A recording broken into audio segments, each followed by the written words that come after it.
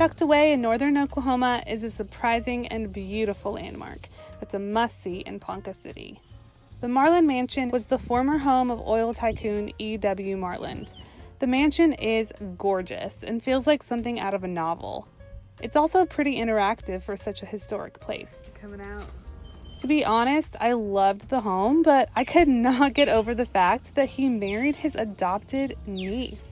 Ew. Even wealthy people have issues.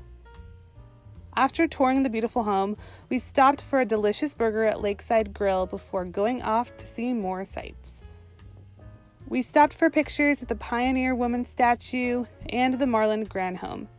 Each of these places have museums in their own right, but because we had limited time and were on a budget, we skipped them.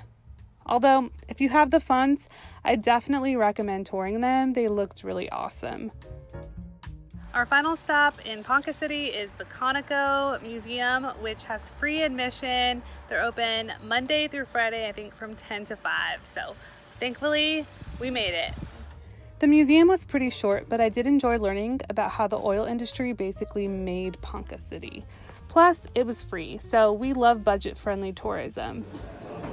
All in all, Ponca City surprised me with how many sights there are to see. Just goes to show you that in some of the smallest towns lie some of the most gorgeous hidden treasures.